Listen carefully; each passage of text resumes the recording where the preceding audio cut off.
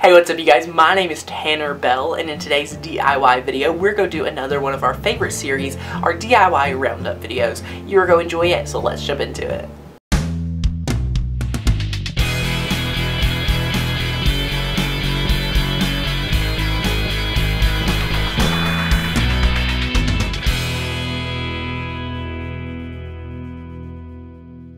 If you're not familiar with this series, this is where we talk about a featured roundup on our site where we feature a lot of different DIY projects, and you can find the links to the creators of all these projects on our website. It's the first link in the description box below, so just check that out and you'll head over here to find out all the information about all these projects. So we're starting out with number one, which is a DIY wall decor. This is one that is super crazy, and I don't know if I would ever attempt this because it just seems like a lot of trusting in yourself and your DIY skills. So if anyone tries this one, definitely send me a picture. My Twitter is TannerBell1023 or Instagram. That's super cool. Number two is the DIY double scarf, and I have no idea. I've never needed a scarf. I live in Tennessee, so it's normally not that cold, but this seems like a really cool and fashionable idea for any girls out there, obviously. Number three, we have the DIY mason jar heart lantern, and I didn't find which website actually created this first, so I didn't have a reference to link to, I don't think. But all you do is take your, like that really huge painter's tape and create a heart with it as a stencil, and then just spray paint it. So it's like a really cool, and then add your tea light. I would love to do this with like other stencils and different things like that. It's super neat with some spray paint. Number four is a DIY glitter bowl, and this actually works. Like, this is actually super cool, and I've seen this work before.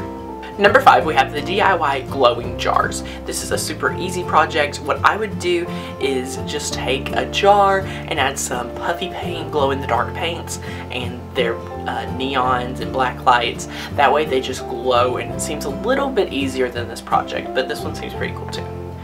Number six is a DIY dream catcher, and holy cow, that is super cool, and I think it would look great in any room decor idea. You can customize this with like colors of your room decor, or your room and your scheme. If you'd like to put this in your house or your apartment or dorm, follow the same steps. It's like, it'll be a lot of fun.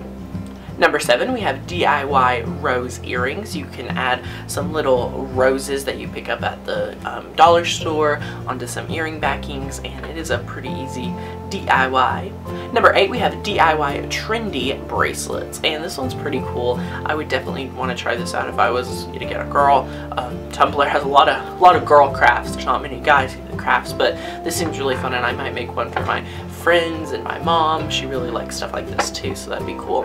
Number nine is from Anna Shine on YouTube, and she has a really cool blog where she taught us how to make a DIY inspirational table. So all you do is, you print out some inspirational quotes and photos, and then she decoupages them down onto a table and then finishes it with like a nice resin, which is a really neat idea because it takes that DIY effect from just like a simple DIY into, a resiny project that is really easy to do, and it gives that luxury finish that you can buy like at actual stores. So I love that.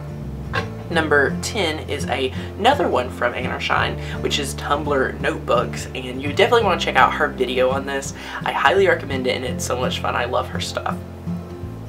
Number 11 is something that after I found this and featured it in our roundup, I legit started seeing this everywhere.